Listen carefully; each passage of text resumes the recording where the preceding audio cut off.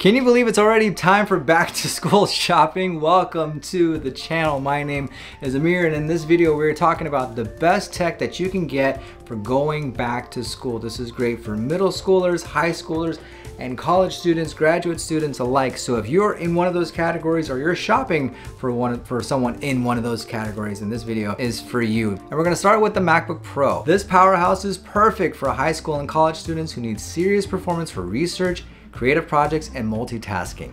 With its stunning Retina display, impressive processing power, and long battery life, it's a top choice for anyone who needs to get work done efficiently. But I'm also one of those people who doesn't think you necessarily need to get the Pro if you're not doing creative content like graphic design, video editing, or the like.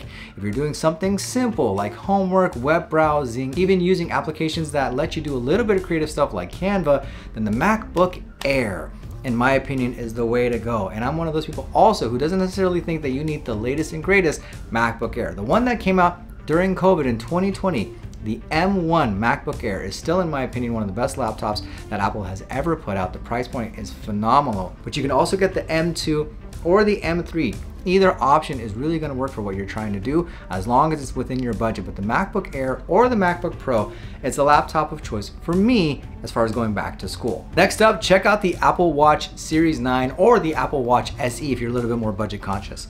Not only does it help students stay on top of their schedule with notifications and reminders, but it also tracks fitness and health metrics, which is great for balancing study time with physical activity. Plus, the built-in GPS is perfect for trying to get around campus if you don't know necessarily where you are going. The Apple Watch is one of those products that works in sync with your iPhone, so all the notifications from your phone can go to your watch if that's what you need. So if you need to put something on Do Not Disturb or silent, but you still need some important notification while you're in class, you need to send a text message to your student, or some sort of notification is important that needs to get through while they're doing their homework or while they're studying, they get a quick notification on their watch, boom, they take a look at it. I, for one, have the Apple Watch SE, which in my opinion, it's the cheapest watch that they make, and in my opinion, works really, really well for my purposes. I used to have the Ultra, phenomenal watch, $800 price point. If that's not your cup of tea, if that's too high for you, the Series 9 or the SE, in my opinion, also very durable and amazing watches that work in conjunction with the iPhone to get all those notifications and all those features that you need from a watch while you're studying. For those who need a little peace and quiet while studying, the AirPods Pro with active noise cancellation are a game changer. They offer excellent sound quality and comfort, and the noise cancellation helps minimize distractions in busy environments. So this is great for studying. If you want to play some lo-fi music while you're in the library, you just want to kind of sit back and be in the zone and do some studying, phenomenal stuff for that. Also, if you're doing a virtual class and you don't want to disrupt the people around you, you don't want them to hear necessarily the class, but you need to be able to hear what the instructor is saying or anything like that, they're great for Zoom calls, FaceTime calls, anything like that, and the built-in microphone is crystal clear. The price point might be a little bit high at $250, but Amazon always has deals on the AirPods Pro, as does companies like Costco, Best Buy, etc., Target as well. Now you need to keep track of those essentials, which is very crucial, and that's where the Apple AirTags come in. Attach these to backpacks, keys, or even notebooks to easily locate them if they go missing.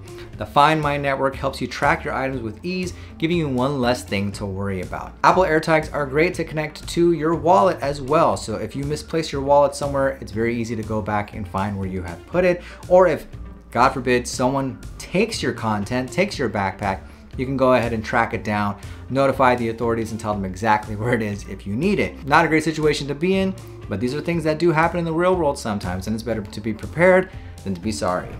A strong and reliable internet connection is essential for online learning and research, so investing in a high-quality wireless router is a must. Look for models with strong coverage and high speed like the Google Nest Wi-Fi or Netgear Nighthawk to keep everyone connected smoothly. So nothing can get in the way more of a great internet experience than a shoddy wireless router, right? You need something that is going to be able to sustain the fast internet connection that we all need nowadays to not only stream movies, but also stream live classes. You need something that has not only a fast download speed, but a fast upload speed as well, so that people can see and hear you clearly and not just the other way around. I have the Amazon Eero routers. Those are fantastic. Those have Wi-Fi 6 built in, but the Google Nest Wi-Fi is an excellent choice, something that I had in the past, and the Netgear Nighthawk always has fantastic reviews. Ergonomic desktop accessories like a keyboard and mouse can make a huge difference during long study sessions. Check out options like the Logitech MX Keys and MX Master 3 for comfort and efficiency. They're designed to reduce strain and enhance productivity. They're also customizable. So the MX Master 3 mouse, for example, there's buttons on there that you can customize to do certain tasks on your computer, like open certain windows if you're in Safari, or view your desktop at a glance, or even customize it per application. So if you're using an application like Pages or Microsoft Word, you can do customizable mouse clicks for that. If you're a video editor like me, you can do customizable mouse clicks for that as well. It's a really versatile mouse. I can't recommend it enough. A little on the pricey side again, but one of those things that I think is a good investment. Instead of getting a cheapy mouse that's wired to a USB cable, you get one of these nice wireless Logitech combination keyboard and mice. Costco also has great deals on them as well. It might go under the radar, but having a good keyboard and mouse is actually key to maximizing the potential of using your tech to the best of its abilities, to the best of your abilities to get the most out of it, because the more pleasant experience you have in using the tech, the more you'll use that tech for back to school. If you're a fan of taking handwritten notes or sketching, consider a digital notepad or tablet with a stylus. The iPad Air paired with the iPad Pencil is fantastic for note-taking, annotating PDFs, and even digital art. It's versatile and portable, making it perfect for classroom and home use. I'm one of those people who thinks that the iPad Pro is overkill. I don't necessarily see the need of it specifically for back to school, but an iPad Air or an iPad Mini, fantastic uses, and you can definitely use the Apple Pencil 2nd generation with it, the one that clicks onto the iPad and charges directly. No need for a dongle or anything like that like you do with the regular iPads, both the 9th generation and the 10th generation. But the iPad Air or the iPad Mini, fantastic iPads that I made videos about that I will link in the description box below. And you pair that with an Apple Pencil, either directly from Apple or get a knockoff from Amazon for about $30 or $40, will do the trick. And as far as note-taking goes, there's nothing like it. I absolutely love taking notes on my iPad Mini. It's one of those things that I actually look forward to doing, and is a great way for me to create a checklist and then check off those things as I go through them. And finally, don't forget about data backup. A compact external hard drive is great for sharing important documents, class projects, and multimedia. The Samsung T7 portable SSD is quick, reliable, and has plenty of storage space to keep your files safe and accessible. This is a drive that I use that I absolutely swear by. It is tiny.